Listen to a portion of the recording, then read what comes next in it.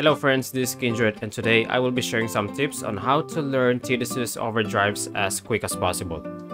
You can even start doing this method before leaving Besaid Island or even pre-Besaid Island.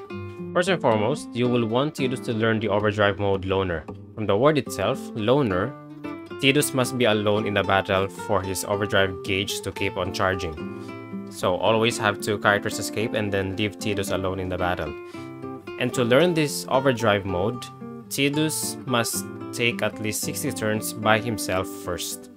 You can quickly learn Loner by switching weapons or armors in the battle since it lessens the cooldown in between the turns, or simply by just guarding.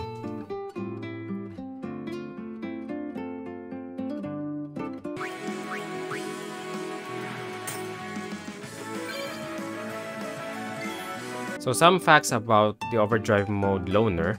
By default, you will be able to fill your character's overdrive gauge by a total of 7 turns coming from an empty gauge.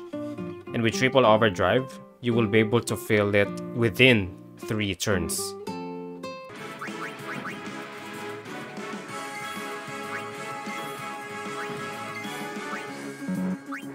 TIDUS has a total of 4 overdrives, starting with Spiral Cut, followed by Slice and Dice, then Energy Rain, and finally Blitz Ace. In order to learn his next overdrive, you will just need to keep using the existing ones. So it doesn't matter, for example, let's say you already have Energy Rain. It doesn't matter whether you have Spiral Cut or Slice and Dice. You can keep using either and it will still count towards Energy Rain. Alright, time to get into the specifics. So if you want to learn Slice and Dice, you will need to use Spiral Cut 10 times. And then if you want to learn Energy Rain, you will need to use either Spiral Cut or Slice and Dice 20 times after learning Slice and Dice.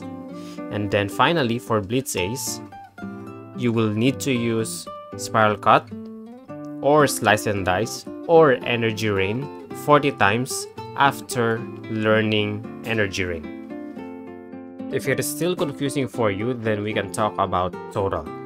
For example, for Slice and Dice, you will need to use his overdrive a total of 10 times.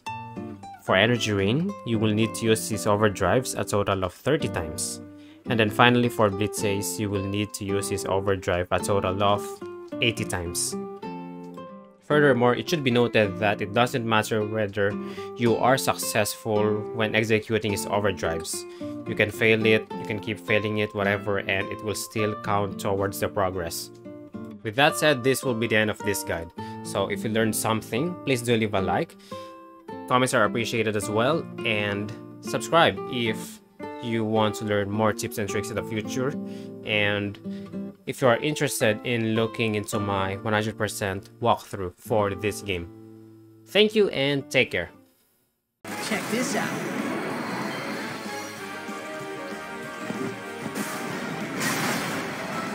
Now I've been saving this one for you.